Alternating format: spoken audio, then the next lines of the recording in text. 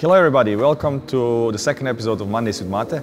We got so many questions that we had to split up this episode in two. Today we are going to talk about the general issues or challenges when creating a hypercar. And next time we are going to talk about the specifics when creating an electric hypercar.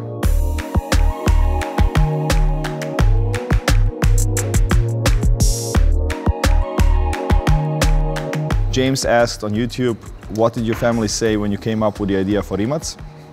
So all my friends thought I was completely nuts. They didn't believe me that I was going to achieve it. And to whomever I talked about it, they were like, okay, it will never going to happen. It's just like a crazy dream. My mother actually, I think, was telling until I had like 20 employees that I should finish my college, find a normal job and like stop screwing around with cars.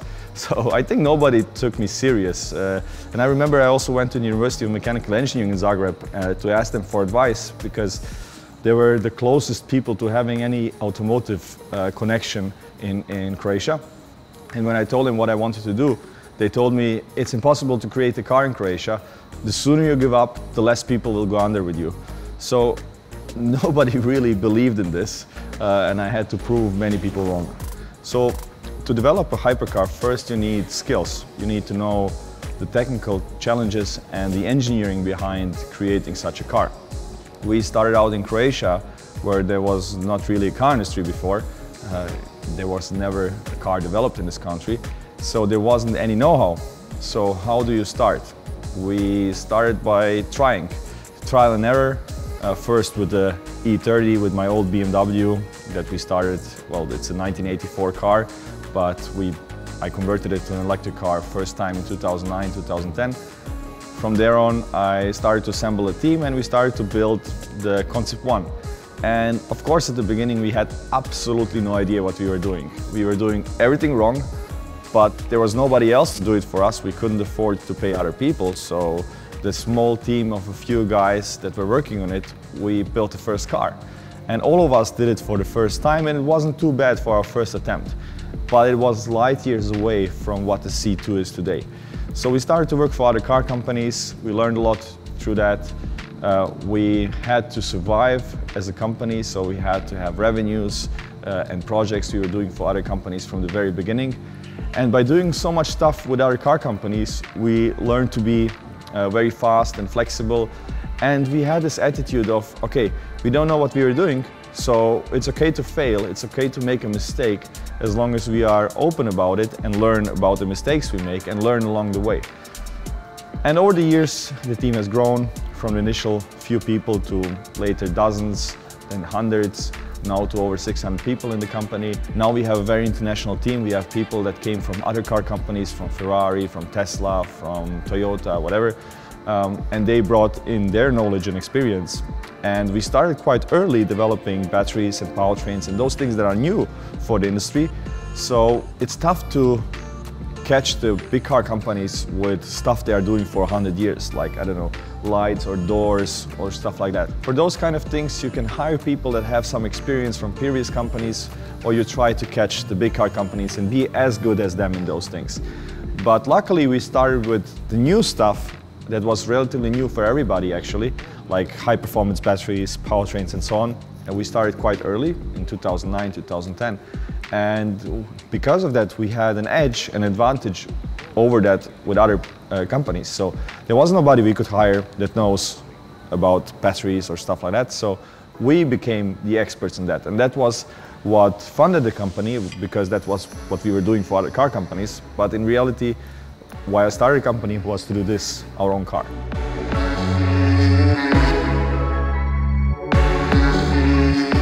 So after years of development for other companies and the experience with the BMW and then later with this Concept 1, we had an initial team that had the know-how to start the C2 development. But still, after we started the C2 development until now, we have again expanded the team a lot, learned a lot more. We have introduced a lot of new tools, a lot of new engineering methodologies, and now we have the capability to actually develop such a product, which is super hard. A car is a little bit less regulated than an airplane, but in terms of complexity, it's actually more complex. It's one of the most complex products that you can design and build, and especially such a new one. Then the second challenge is approach that we had to develop everything from scratch. So usually when you develop a car company would start from an existing platform. So I don't know, for the BMW 8 Series, you would start with the 5 Series and start from there. Here, we didn't take over anything. So it has zero carryover from the Concept 1 or from any other car. So we started from a blank sheet of paper. Everything is different. So for example, the Concept 1 had a welded steel aluminum structure. This one is a complete carbon fiber monocoque. The wheelbase is different, the dimensions are different, the homologation is completely different. And we didn't just start from scratch with the platform, but actually with every part. So even small things like pumps and fans were specifically developed for this car. Everything is from scratch developed for it. So the big parts like the chassis, the suspension, the powertrain, the battery pack, the inverters, the motors, the gearboxes, everything is specifically developed for this car. But even small bits and pieces like all the control units, all the pumps, all the interior features, the buttons, we didn't want any buttons from other cars. So the challenge of developing so many things from ground up, many of the things we did for the first time, that was a huge challenge as well. For the prototypes, for the crash testing and all of that, it's a lot of millions. That was a major area of what I did and what enables us to do this. And luckily we have partners like Hyundai and Porsche who have invested big amounts of money into the company, over 150 million euros at this point, to be able to do this. Tokozo asked, what are the challenges of international homologation? So we didn't want to take any shortcuts. With the Concept 1 we didn't have a homologized car, so it's like a single type approval, and in the US it's a show and display car, which means every single car has to go through some specific procedure and it's not fully crash tested. With the C2 we didn't want to do that, we wanted to do it properly, so it's on a completely different level. We are doing global homologation for EU, US, which means there is no exceptions, so we have to crash many of these cars regardless if it's a small volume production. So we are building dozens of cars that will go through thousands of tests, crash tests, temperature tests, humidity tests, all kinds of different tests to make sure it's safe and it fulfills all the regulations. So we are doing the full crash testing program with many different cars. I think the final number of cars that we will crash is something like 15, 16 cars that will be repaired over and over again.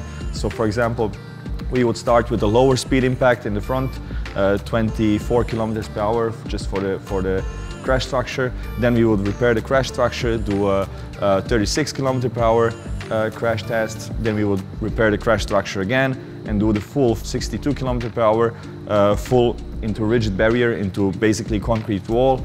Then the front can't be repaired anymore. Then you do a rear crash test with the same car, but still using the car over and over again. We have to crash something like 15 or 17 cars in total, which is a big crash testing program because we wanted to do it really properly. We have to even test things that you wouldn't consider, like for example there's regulations for the interior, how sharp things can be, how stiff things can be. Like for example we have these big two buttons to adjust the torque vectoring and the power distribution front and rear in the car in the center, and that's a potential hazard. So if you hit your head against it, you could injure yourselves. So actually that part is designed to absorb energy in a very specific way. So when you hit your head against it, that it will collapse or break off in a very specific way, but it still has to be stiff enough that you can't break it off with your hand. So we even test things like this. So a head dummy is fired against many different points in the vehicle, in the interior, roof, A-pillar, door, to make sure that a head cannot be injured. So even hypercars have to go through things like this, which you wouldn't expect maybe for a hypercar, but it's exactly the same kind of requirements like for a mass-produced car like the Volkswagen Golf, let's say. The Hamster GT asked, how were you able to source the modern technology when building the C1? So this is also the winner of the shirt with this question.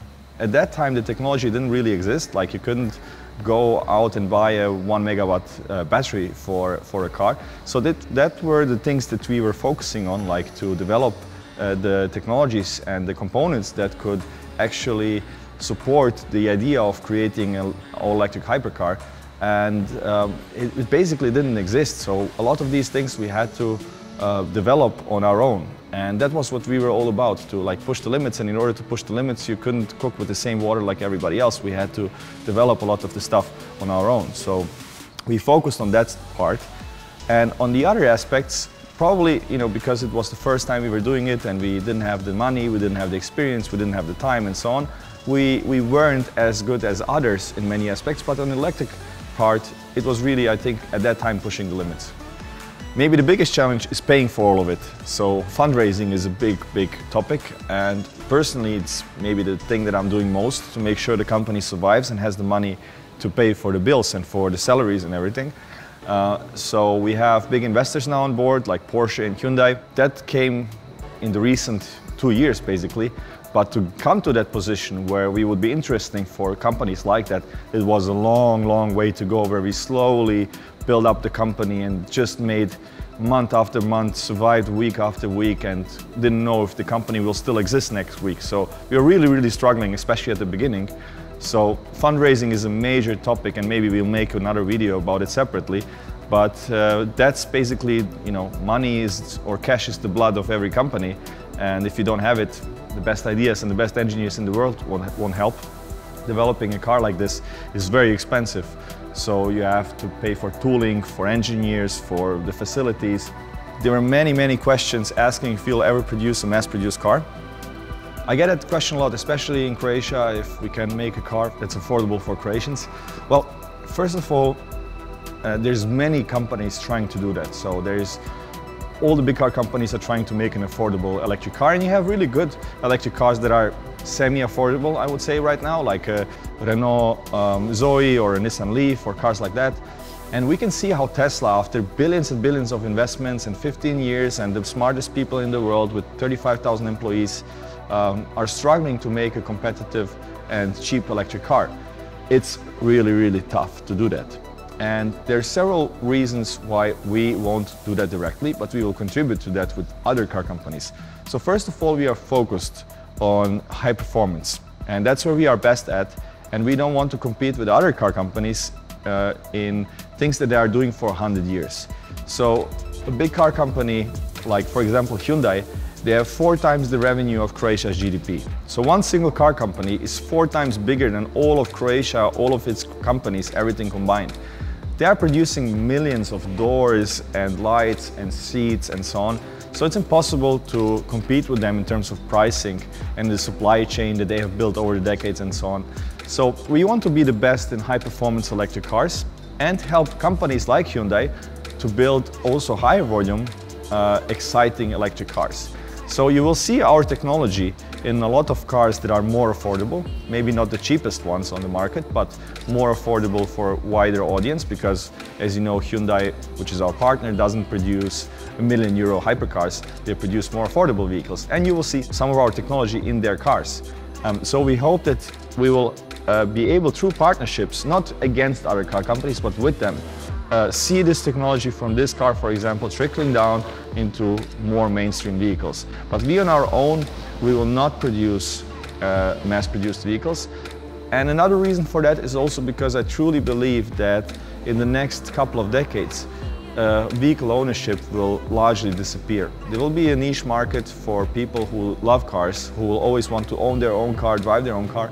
But for the mass market, I believe that the solution in the next couple of decades will be that people don't buy cars and don't drive them anymore, but the cars are used as a mobility service where you get picked up by a car autonomously, the car drives you where you want to go. It's cheap, comfortable, convenient, safe. It will save millions of lives, it will save millions of tons of CO2, it will save billions of hours because it will be more efficient. So it will be a win-win.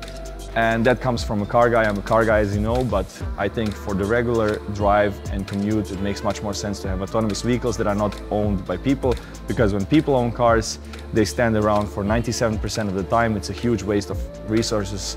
So because we want to focus on the high performance, and because I truly believe that the vast majority of cars in the future will not have a steering wheel, we want to focus on where we are best at and not going to the mass market on our own. That was it for today. Thank you for tuning in. And as always, please ask your questions and leave comments. And maybe because I was talking about autonomous driving today, that was my opinion of how the future will look like. Please let us know what you think the future of transport will look like.